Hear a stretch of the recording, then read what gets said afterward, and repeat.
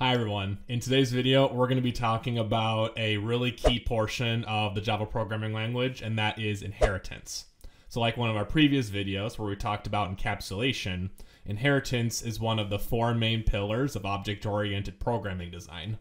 So the total four are encapsulation, abstraction, polymorphism, and inheritance.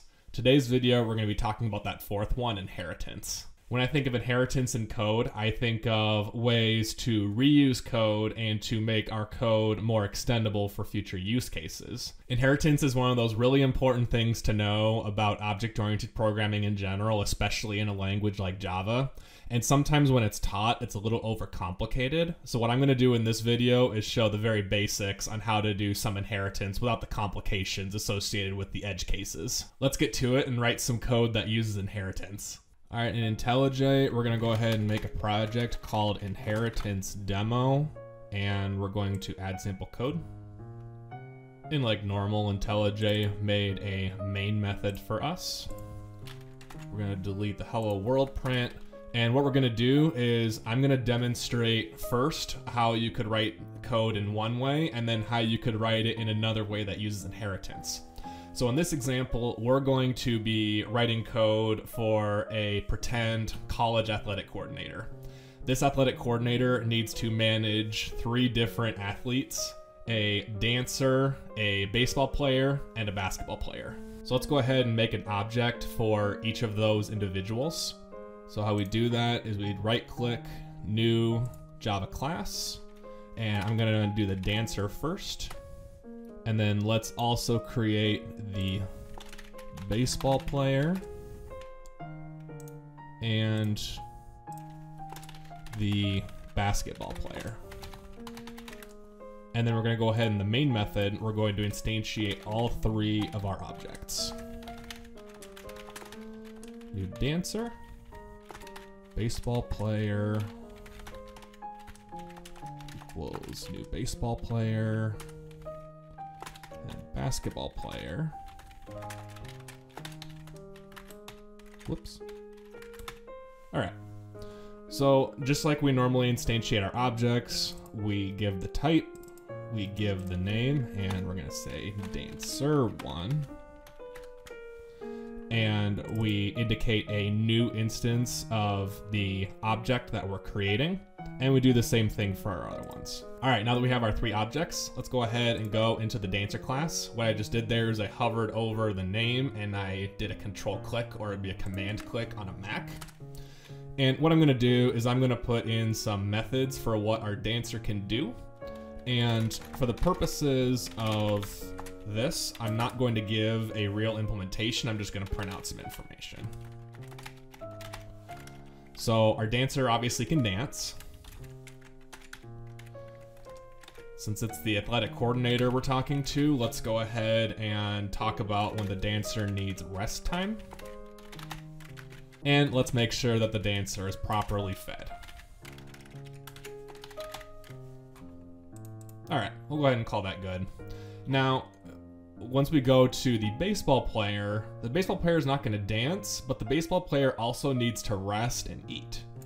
So I'm going to go ahead and copy these methods into the baseball player class. And now the baseball player is going to also play ball.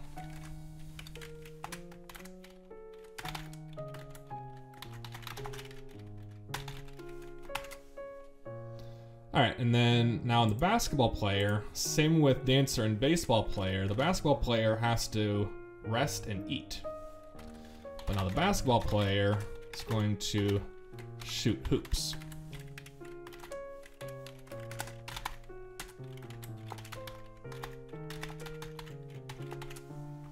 And now one other thing that I need to do for all 3 of them is they all are really train.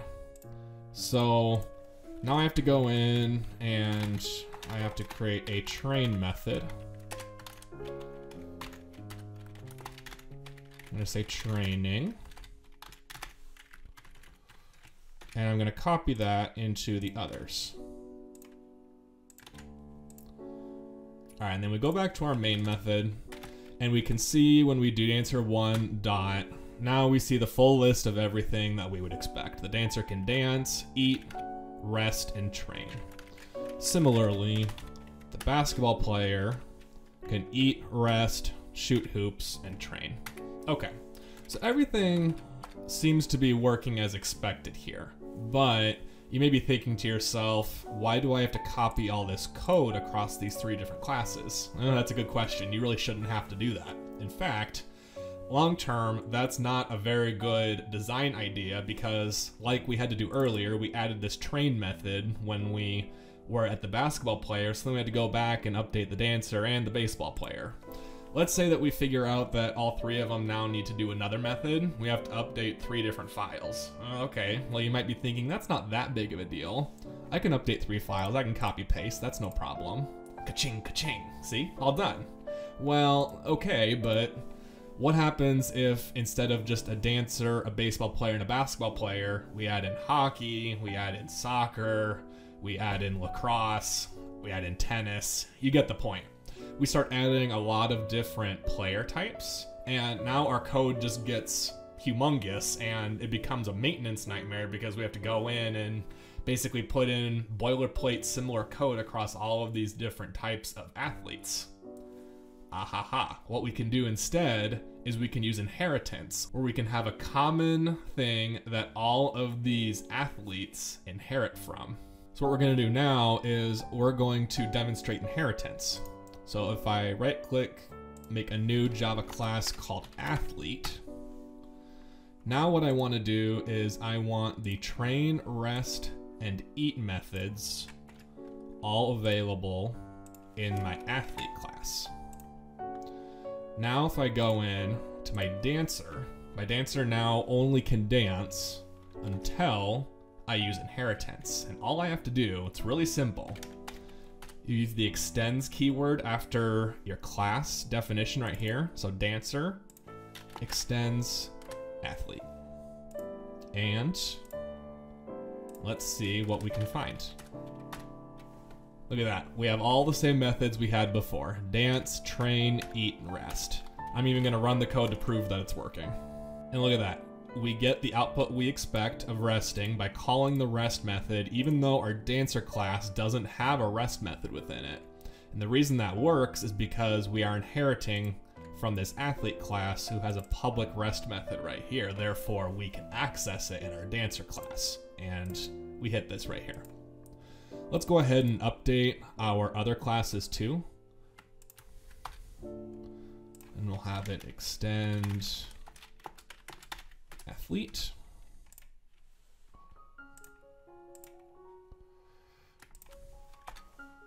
And we'll go ahead and have our basketball player extend athlete.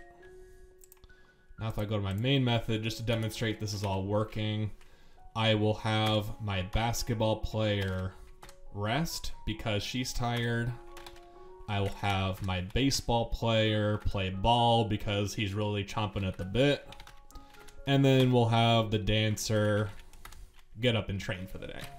All right, and as we can see, the dancer is resting.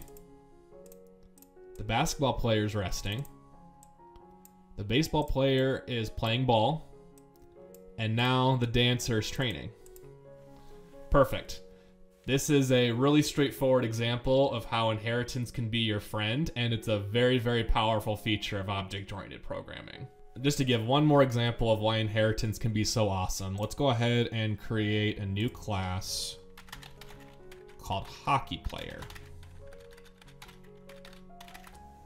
Now our hockey player is going to extend athlete, and now our hockey player will shoot the puck.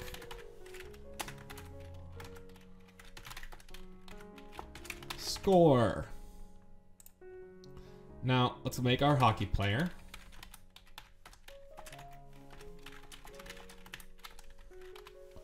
Now, you would normally think that the hockey player can only have the shoot the puck method, but actually it's going to have everything under athlete. So now we're going to have our hockey player eat, and then they'll shoot the puck. There we have it. Those are the basics of inheritance.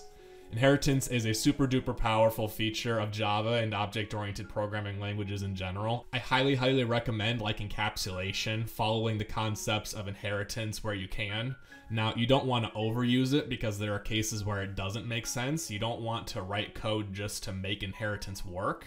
The point of inheritance is when it makes sense, you should use it.